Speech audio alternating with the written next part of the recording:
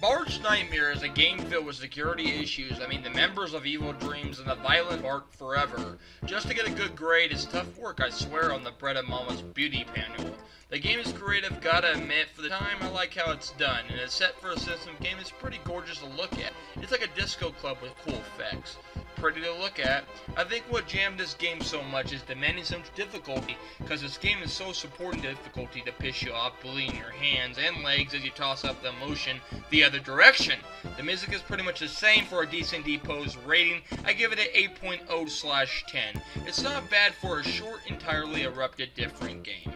Thanks, love Burrito Master.